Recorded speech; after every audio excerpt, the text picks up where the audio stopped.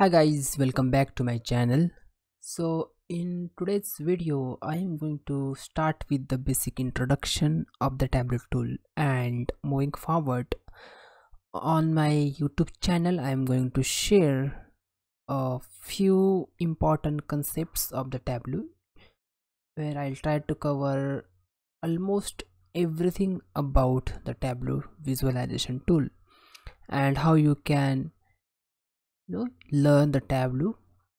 So we'll try to come up with the practical examples so that you will get very good understanding of different Tableau concepts. So let's get started.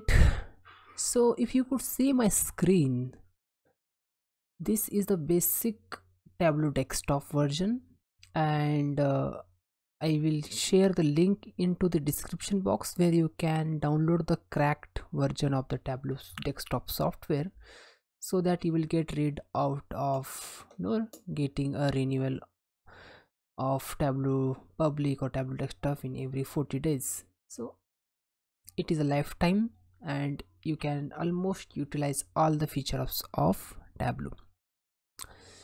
If you could see this screen on the left hand side, you can see the connect panel, and here you can literally connect with different local files like Microsoft Excel, text, JSON and all, video files, partial file, statistical file, and you can connect to the different servers like MySQL, Oracle, and there are plenty of other servers present in this crack version. You can literally connect this with your desktop version and try to use it. Okay, now we have some sample superstore data set which is saved by default into this Tableau Desktop version, and you can directly access it. In the middle area you can see the recent projects that you had opened or worked. You can access recent files or recent projects, and in the right hand side you can see discover panel where you can find the training videos and different Tableau resources and all. So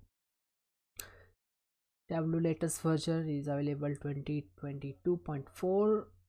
you can update it from here, but as this is a crack version I will not recommend you to do this with crack version. Okay, so without wasting much time, let me open the sample superstore data which is by default available here, so that we can check inside this Tableau tool. If you could see in the bottom left corner, data source tab is there, and in the data source tab I have just clicked over here.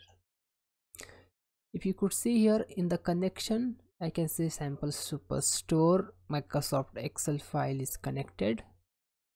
In Excel file we have different tabs like orders, people, return, if you could see this,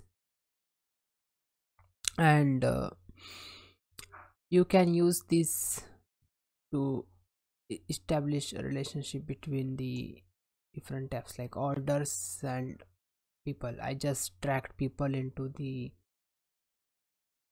work plane over here, and you can sense that this is a inner joint performed by default. If I click on this, you will see the region from the orders is joined with the region from the people.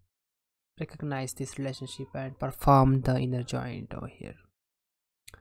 Cool, but we don't need it. We can cover this part later, so I will remove for now.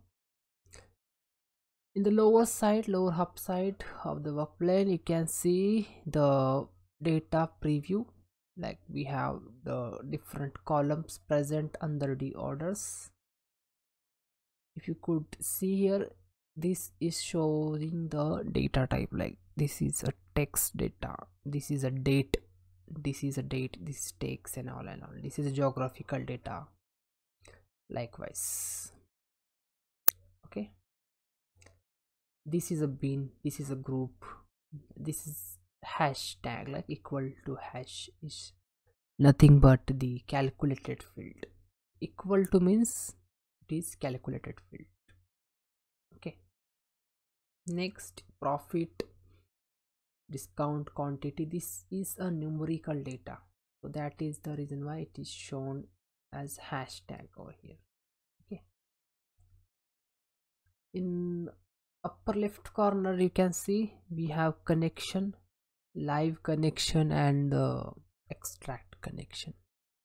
Currently this is a live connection, so if I make any change into the worksheet and hit a refresh button over here, the data will be updated accordingly because this is a live connection.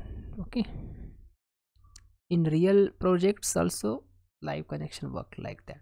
Any change happen in backend data, within a particular second or time frame, the front end data get updated as per the backend data. Okay, if you could see here in the left corner again we have filter option. If I add a filter, so it is showing me edit data source filter, that means this is the data source filter. Okay, I can add column and I can manage the things that I want to include or exclude. Like if I click on exclude, United States from country will be excluded. I will not make any change here. So that kind of thing we can manage from the data source filter, so that further whatever worksheet we create, we will get the filtered data. Okay, on the level of data source. So here we can manage that filter. Now let's go to the sheet 1. Here you can see we have the left panel over here. The first one is showing me data, and this is showing me the sample superstore. So here I can see the data source I have connected with the Tableau. Before that we have one ribbon over here. You can see the Tableau logo. If I click on Tableau logo, I will again switch here on the front end side where I can connect with the data source and all. For now it is not needed. I will go back here. This undo arrow, you are already aware about like how this works. Like if I make any operations here and I want to go back to previous step, I can undo. Save option, add the new data source. If I add the new data source, I can quickly add a new data source over here. Okay, now here I can pause or start or play with the live data. I can auto update the worksheets as per the data change. This is a refresh button. This one is the new worksheet icon. I can use this or this to create new worksheet. Next one is like duplicate worksheet, delete clear sheet, and as make interchange in row, column, ascending, descending order, highlight, and all that thing. So these are very standard features available. Next is dimension.